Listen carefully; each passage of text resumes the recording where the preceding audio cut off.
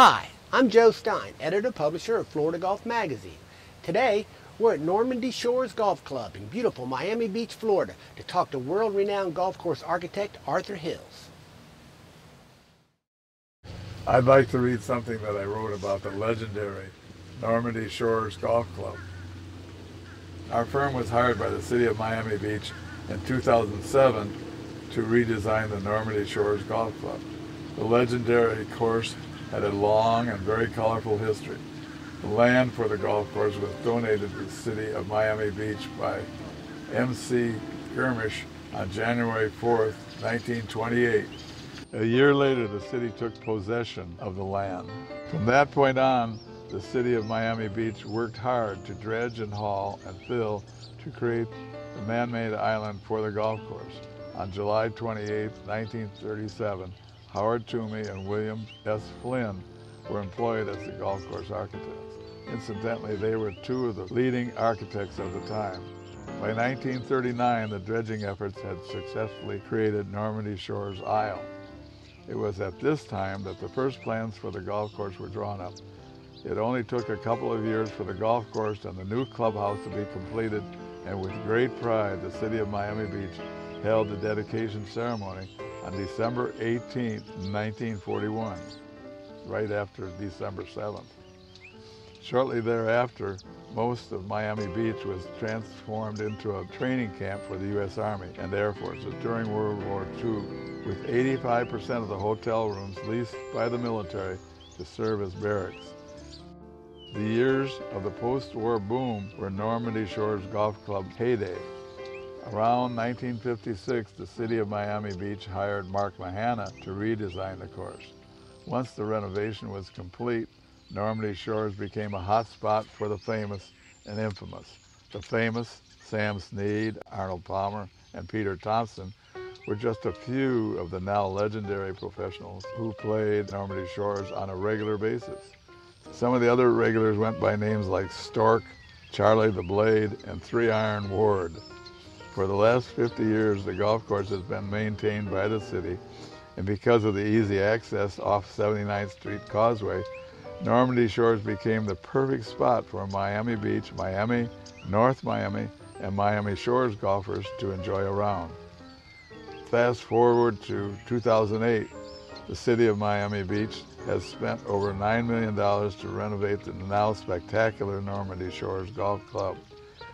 The city hired my golf course architectural firm, Arthur Hills, Steve Forrest and Associates, to redesign the aging course and bring it back to its current state of glory. We removed every blade of grass and most of the invasive species of trees at Normandy Shores. The tees, greens, fairways, and bunkers were all rebuilt and reshaped. The lakes were drained, redesigned, and refilled, and a modern irrigation system was installed. We regrassed the entire site, fairways, tees, greens, and rough with environmentally friendly paspalum, and the newly re-envisioned course that we built on the site is very traditional and looks like it's been there for a long time. Normandy Shores Golf Club co-hosts the annual South Beach International Amateur Tournament every year, and the superintendent says that he gets the greens stimping at a lightning-fast 11. Semi-private but open to the public for daily fee play, Normandy Shores is a stalwart of Miami's golf resort district. When asked about signature holes, its loyal members will most often tell you that holes 6, 9, and 17 are their collective favorites. Hole number 6 is 369 yards par 4. Perceived as being an easy hole because of its short length, the 6th hole is one of the favorites of the members of the Normandy Shores Golf Club. Most golfers don't play from the back tees and therefore only have around 100 yards to the green for their second shots, making this short par 4 a real birdie opportunity for most golfers. With a couple of pot bunkers guarding the left side of the fairway off the tee, the smart play is to hit your tee shot toward a landing area just right of the first bunker. You will be left with a second shot of about 100 yards into the slightly elevated and well-contoured green, protected by a bunker on the right.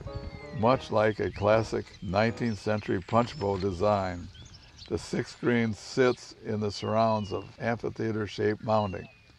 But remember, there is water 25 yards past the greens, so be careful not to hit the ball too far or you'll get wet.